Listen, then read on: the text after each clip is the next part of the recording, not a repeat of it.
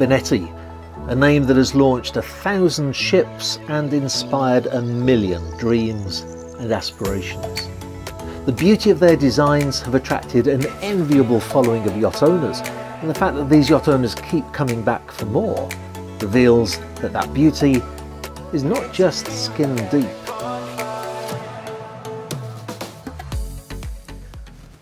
And without a doubt, one of the most successful models of this highly successful yacht builder is the 37-metre Benetti Classic. There's something about the proportions, the styling, the amenities of this yacht that just leaves you thinking, what more could I ever want from a motor yacht? This particular yacht is called African Queen, but you tell me what you think as we look at her decks, her interior, and the performance of this astonishing vessel. Starting with the sun deck, an African Queen offers a very open and relaxing space in which to soak in some rays. A forward-facing seating area forward, melee barbecue station to starboard, and a sunbathing area aft, leaving a central space that's perfect to add a dining table to, or simply to use for your morning workout. Moving down to the upper deck though, we find the place that most guests will enjoy dining. You may wonder why there are 2 dining tables here, but actually if you have children and they're friends with you on vacation, the possibility of eating at separate tables but in the same space is often appreciated by adults and kids alike. Down further still and we come to the main aft deck with sumptuous seating and a low coffee table just made to sit and enjoy the scenery whilst at anchor or underway.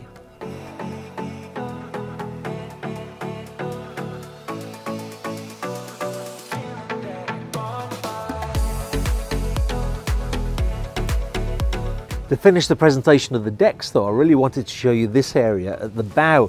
It's not particularly an area for the guests, but it's just so convenient and practical to have a Portuguese bridge like this. I was watching the crew earlier as they were lowering the anchor, and it was so convenient for them to be able to just scamper down to the bow, to the winches, back up to the bridge again without having to go down side decks, up more steps, through side doors. It's a great solution. Now though, let's take a look at the interior of the yacht, and to do that I'm going to make a very YouTube-y transition. And we're going to start with the Sky Lounge. In fact, we'll be working from the top down on this particular yacht. And when you're buying a yacht like this, you really need to think about how you intend to use it.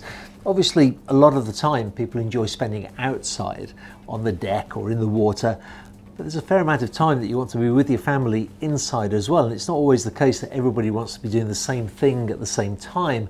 So to have a Sky Lounge like this, as comfortable and as spacious as this, is really useful thing to have on your yacht. As you can see, you've got comfortable seating area, this really nice sized bar here, and actually it's very easy for the stewardesses to be able to come in and out and serve from here. They even have a dumb waiter which can serve snacks and such like coming up and down from the galley while you sit here with your family enjoying your time. And the other feature that you may not have noticed is through this door here, where there's actually a very elegant day head and even a shower cubicle in there. This is just a beautifully appointed, incredibly well looked after part of the yacht. Another thing I particularly like as well is this contrasting dark parquet, which really sets off the beautiful limed oak of the cabinetry. So this is the Sky Lounge.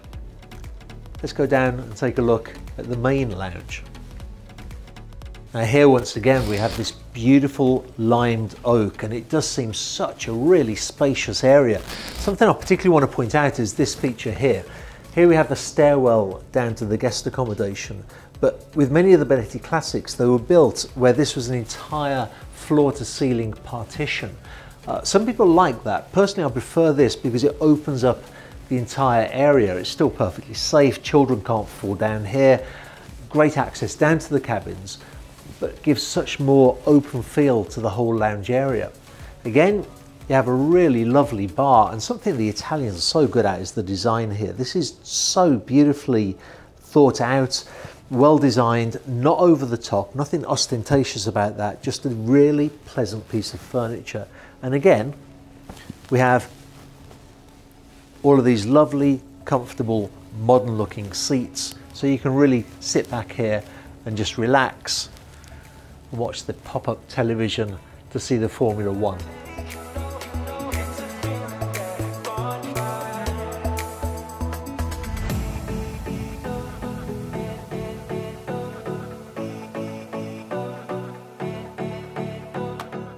Moving forward, we'll take a look at the owner's stateroom. And just before you get to the stateroom, worth noting a very useful day head for your guests to be able to benefit from.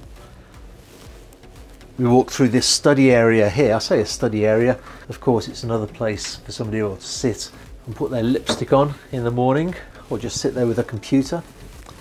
Very ample wardrobe space there, plenty of room to be able to hang your clothes, keep your socks. But this is really where the stateroom comes into its own. Not all of the Benetti Classics have quite this arrangement. Some of them have the bed underneath the windows. Personally, I find that this is a much more spacious appearance. Probably the floor space is exactly the same on the two layouts, I'm not sure, but this certainly gives an appearance of more space in the cabin. Plenty of room to walk around. A nice television set here that pops up that you can watch from your bed. Another little table here. Maybe you could put your eyeshadow on there, lipstick on in that one over there, or work from your computer. And just look at this for an absolutely magnificent ensuite bathroom with white marble and a very good, well-proportioned shower. What about your guests though? Where are they going to stay on board? Well, let's take a look.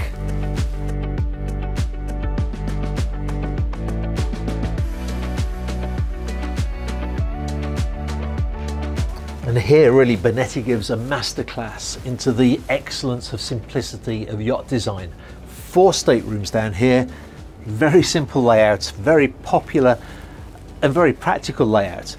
Here we have 2 single bunk staterooms on either side. This one has a Pullman bunk in it as well for the extra accommodation. Very lovely design. Again, this beautiful limed oak which really lightens up this area below deck. Here's an interesting feature. I thought that this was a little chest of drawers. Actually, it's not. That gives you access to your AV system. And here there's a panel that folds out, so you can use that as a little work surface if you wish to as well. But don't think that means that you don't have enough storage in here, because under the beds there are these deep drawers that fold out, giving you loads of storage space. Even these here and also here give you extra storage. And once again, there's this beautiful, elegant, white marbled bathroom that's en suite. Now, as I mentioned earlier, the other cabin on the port side is pretty much identical to that one. Here we have storage which the crew will find very useful for keeping linen and towels and such like. And then forward,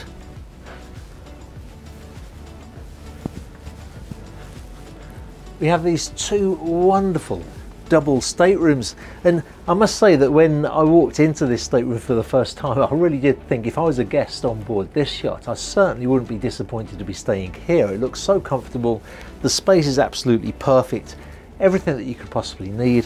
Again, lots of storage space both here, drawers here, hanging locker here, and again that lovely bathroom with that beautiful white Italian marble.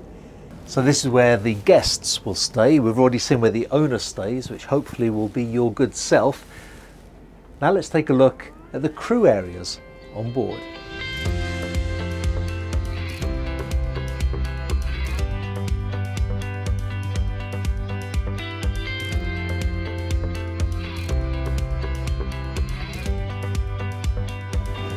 And we'll start the presentation of the crew areas on board here at the bridge. Now, I mentioned at the beginning of this video what a well-proportioned yacht the Benetti Classic is, and this is a great example of this. The size here is perfect. There was 5 crew members here earlier in the day all chatting. I was kind of poking my head around from behind there to have a quick chat with them as well. And there was plenty of space. There's a seating area, there's this small desk here for somebody to put their computer on. The captain has excellent visibility all the way around, and this really is impressive visibility. And of course he has all the essential instruments, so you can see the radar, the GPS, the closed circuit television, and he has of course control here of the 0-speed stabilizers, the throttles, the bow thruster, and so on. My favourite part of the crew area though comes next, and that has to be the galley. And this galley has special significance for me because we had lunch on board today and it was fantastic. Was it fantastic? Amazing, amazing. Actually, there were about 5 of us sitting around this table here. We had an amazing lunch, really was superb, cooked from this galley here. And you can tell that this is the kind of a galley that a professional chef like they have on board right now can really use to the full. Really large, wide Siemens oven there for catching fish and to be able to put in there. A secondary oven by Miele here, a Miele hob as well. Plenty of storage space behind Slava. There's refrigeration space as well with fridges. It really is a perfectly equipped galley for this sized yacht. And once again, perfectly in proportion with the size of the vessel.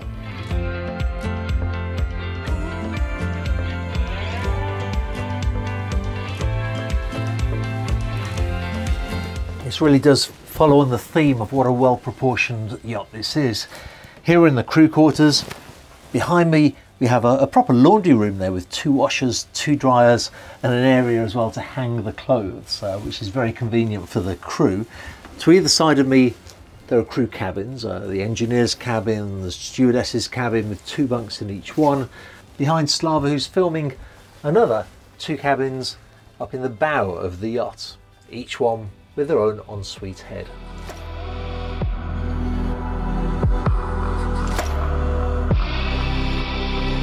But all of the beauty of the interior decor, the elegance and practicality of the deck space would be of no use at all if the yacht performed badly. So here are some technical details that you may find interesting. African Queen is propelled to a maximum speed of 16 knots and a cruising speed of 13 by 2 MTU 2000 series engines. Early models of this yacht do not include 0-speed stabilizers, but this model was designed and engineered to include them. It's a significant advantage on board. And because I know that many viewers are curious about the range and the fuel consumption on these yachts, I can tell you that at 12 knots she has a range of about 3,300 nautical miles. And if you slow down to 1,350 RPM, you'll consume just 45 litres an hour per engine, and you'll reach just over 11 knots. The fuel tank holds 44,000 litres, by the way.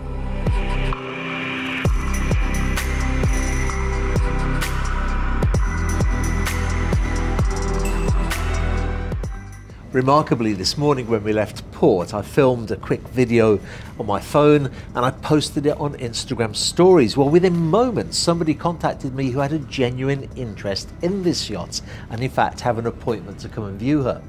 You know who you are, thanks for the direct message. And that's what qualified viewers do and what they need to do. They need to come on board, take a look around, feel the quality, feel the sense of space on board. Talk to such an enthusiastic crew who are passionate about the maintenance work that they've done to keep this yacht looking so amazing.